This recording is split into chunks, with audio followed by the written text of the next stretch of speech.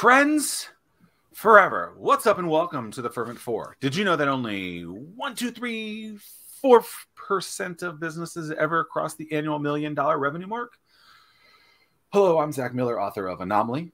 With me today, my co-host Tim Ryan, lead man at StartWheel.org. Thank you so much for joining us. The Fervent 4 is a weekly show. Yep, each and every week. On Thursdays at 11 a.m., dedicated to sharing insights into growing a world-class business, no matter the climate. Elizabeth Duncan Hawker, a.k.a. the Red Hawk, is the queen of collecting true friends. I think I've been just given a title. I love that. I'm the queen. I got queenhood. Regina, I'm collecting true friends.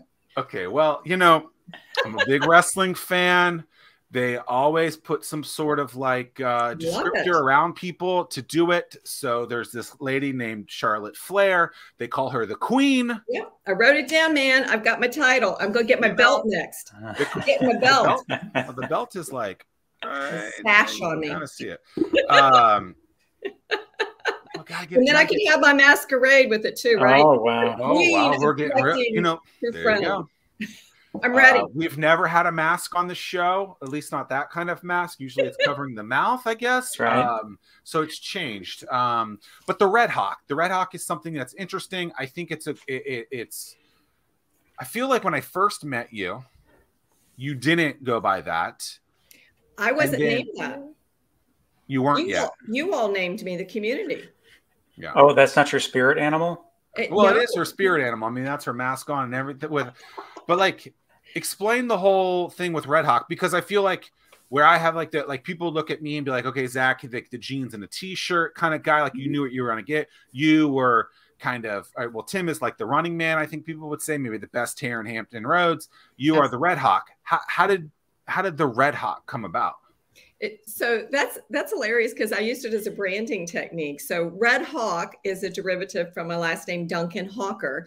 And when I had to name the business and go out to do consulting and then niching and speaking, I was like, well, I'd love to do something because if you can see me on camera, we've got the red mane that goes with it, right? So everybody has called me Red for years. And I was like, Red Hawk, that works.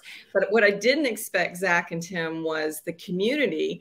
So when I started going out into the events and started meeting people and everything, they would actually turn around and go, hey, the Red Hawk's here. Yeah.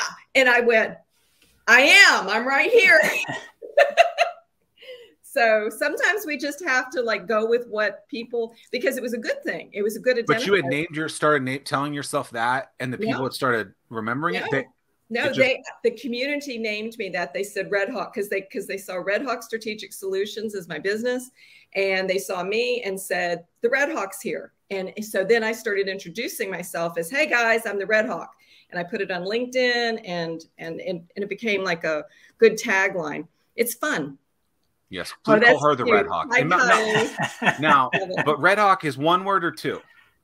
I do. It's 2 words right now. But then on my Clubhouse too, Zack, for example, I grabbed the Red Hawk as the handle on that. So I'm starting to use it more as a social media thing too. So or no the?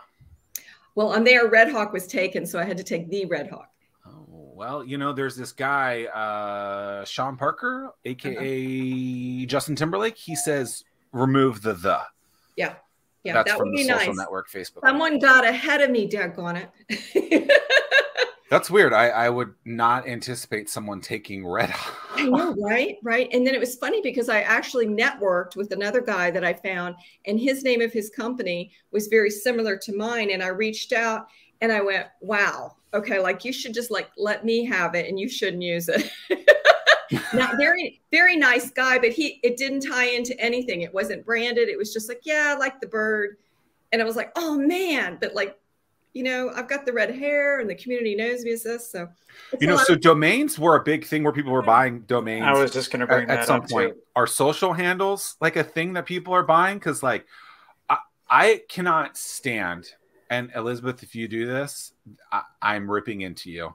Okay. And Tim, if you do this, I'm going to rip into you. When people have their kind of like their handle, so like a Facebook handle, their Twitter handle, their Clubhouse handle, all these things, and they're like 17 different things. Yeah, like that makes me the crazy. Consistency is like so silly to me. It's like your domain and every single one of your handles must, and I mean must, be the exact same thing.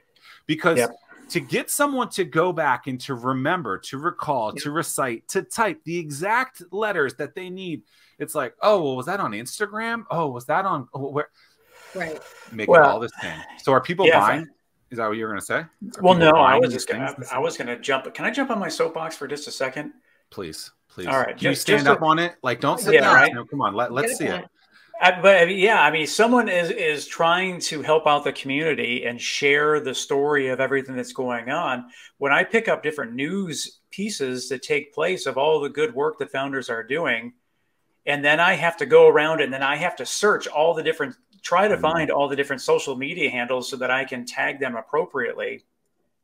And it becomes a scavenger hunt that, you know, a lot of times I just give up and they just don't get tagged. And, you know, and I really want to give them a free shout out. Yeah, it's annoying. And I know. And a disservice to these companies. What I'm seeing is that some people, because like I have a different handle between Instagram and it wasn't by design, by Instagram and Clubhouse because they didn't have it. Well, if somebody takes your thing, then you can't grab it. So something next to it. But my point is that I'm seeing people that are going back and then they're like, then saying, okay, then they're going to come up with one and then they're changing all the platforms. But when they do that, then they lose the thousands of people that are following them, you know, so that account's already built. Cause like on Instagram, cause I looked at it, if you change that, you can't, I don't believe you can change. Can you? I don't think you can change your title name. Well, if someone @s you again, it would go, at least it used to, it would go to a page not found. So, but you know what? I'm glad you're bringing this up because I want to talk about social media. So can I jump in and talk about that with friendships? Yeah, I'm off my soapbox. Well, let's as a good journalist, as a good guy, I start the story up so we can understand who you are first, and then we'll get into it. So, so friendships. You know, a lot of people talk about those things. Collecting true friends. You're the author of that. This fancy little book. I always like to show that there are words in books. There isn't always in my book. No words. It's just 200 pages of nothing. It's a good book. A little what? I've read it. I know there's words in there because I highlighted all the way through it. Fake news. I always make myself laugh when I use those two words together. I don't know why. Okay, so just define friendships for us. So a friend is somebody that you know has your back. A friend is someone that you know that you want to be with. Maybe not right at the moment. Maybe something's not going great in their life, but over the long term, you get more energy and have a better exchange over a period of time. A friend is somebody who gets you and likes you who you are, and they don't want you to change, except they want you to be better. So your friend is the person that's going to say, hey, have you considered this? Or like, for example, with my friends, they kept pushing me to get the book out. They're like, do it. And I'm like, I've never been an author before. And they're like, do it. So a friend is somebody that pushes you out of your comfort zone, but by the same token, they wrap their arms around you and say, it's okay. Don't be afraid. That's, to me, is what a really great friend is. And a true friend is the person over time. Is it easy to understand and recognize that as it's going on? Or... I think a lot of people have like associates. You don't always. And that's where like Zack and that's why I said and the subtitle of the book is be a magnet to those worthy of your time and devotion, because we don't know who's going to start out being a casual acquaintance. Like when you and I met and Tim met, we were colleagues. We knew each other through business. Friendships develop out of it, but that's if we are a magnet to others that are worthy of the time and devotion, then what happens is then eventually people go, you know what? I like that person more than just a colleague or a networking buddy. They're my friend now. And then you can call them up and they'll take your calls, right? So I think that's the hardest part, though, what I've noticed, and that's why I wanted the book to get out now, was because people are hurting, is that they have overlooked so many opportunities to collect friends and then convert them into true friends, because they just thought, oh, well, I just worked with that person, or I just did soccer, or they were in my running club, or I saw them at the gym, or they're my wife's, coworker. But they could have been amazing friends and they miss it. In your opinion, Elizabeth, how many friends or how many true friends can one person have before it gets to be too much? Well, that's funny you asked that, Tim, because I disagree with one of the biggest studies there is. So Dunbar, D-U-N-B-A-R study indicates that we can have about 150 close people in our world. And I don't agree with that, because if you think about that, that's taking 15 years. If you look back in 15 years, that's saying that I could have only brought 10 people in. And then so 10 times 15 would be 150 people. So it would mean that I would be like flushing out a whole bunch of people in my life to make room for the new people. So in my opinion, it is what's your capacity. And in the book, I talk about bandwidth. And it was funny because when I was using that term, because we all know that in business, but I wasn't sure if people would know that in a personal thing, but it depends on what you're comfortable with. But my bandwidth can hold a lot because I can pace people and I can say, I really want to catch up with you, but this is a busy month, but I'll send them some love on a text, or like Zack loves to send audio texts in different modes. So I'll stay in touch with them, but then I'll catch up with them in person. So the answer is what you feel comfortable with, and then grow some. Because most people say, well, I'm good with only like 3 close friends. That's not enough. And you got to look over time, in my opinion, and say, okay, I got 3 close friends right now, and say I'm 40 years old. Okay, but what are you going to do when you get 50? Because 50 is going to be around the corner soon here. And if you don't do something to make sure you seed in some new people that you like in your life, and then you get out of those sports or recreations or neighborhood, or you move, or you're not doing that anymore, those 3 close friends, maybe only one of them is going to really like who you are. Because like in my case, I'm an entirely different person than I was 10 years ago. I'm not the corporate exec anymore. I'm not hanging with W-2 people, as I call them, people that are working for a living. I'm an entrepreneur. I'm a speaker. I'm a trainer. I'm an author now. My whole world is different. But the people that got to stay my friends were the ones that were okay with that. I did have some friends who were like, what are you doing? And that's where Zack and I actually met, because I did a speech for him.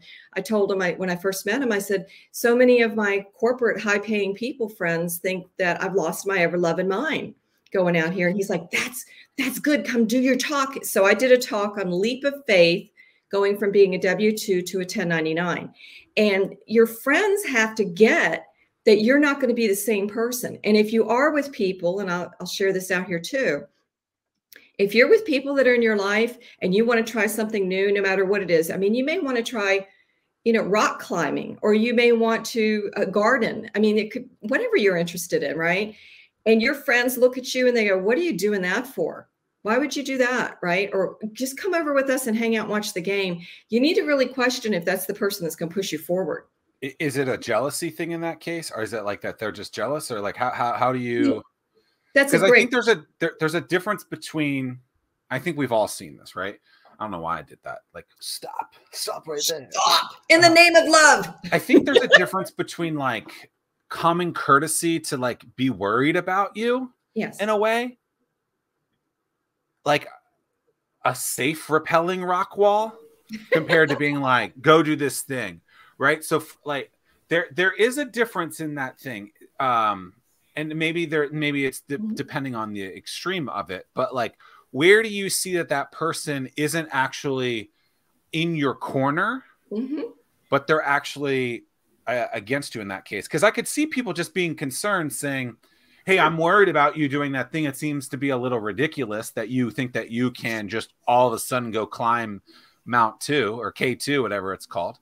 Right. With no, physical work towards that. Because I feel like that's something that it takes a while to get towards. Right. Where do you see that kind of difference of jealousy, common courtesy, actual love for that person, and actually just the person being a complete tool when you need to get them out of your life? I love that complete tool. Well, the thing I like to do, though, is ask a little bit more. And so you all are the reporters here. But so I like to ask them and go, okay, I'm picking up that you don't understand what I'm trying to do here. So could you give me a little bit of idea? Am I missing something, or what's your concern for me?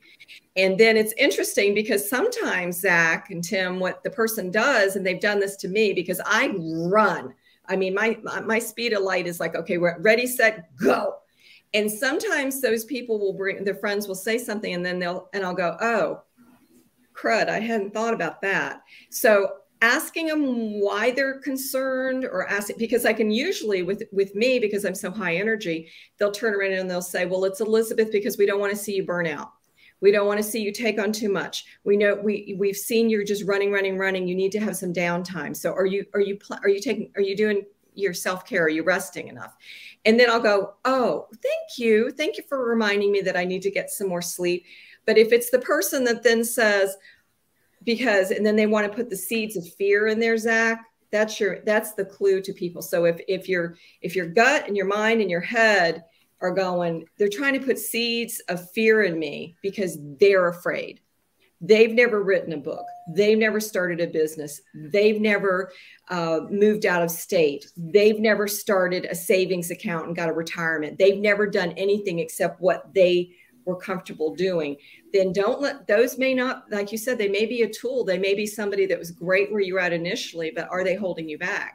Because we've got to have people in our life that make us better. I mean, I would never have gotten my master's if one of my best friends since I was 14 had turned around and said, hey, over here at this university, we can go do this, and we can do it in the evening school. And that was decades ago. And I was like, we could. And I had 3 kids at the time and a husband and working 60-hour corporate. But I knew if I didn't get my master's, I wouldn't make the 6 figures and get to the next place I wanted to be. And I went, holy cow. And she figured it out. Did she continue to do it? No, she bailed on it. But I got my master's with it. But she inspired me to get there. If she hadn't been in my life to do that, I probably wouldn't have my master's today. My career wouldn't have taken where it was. So who are the people that make us better?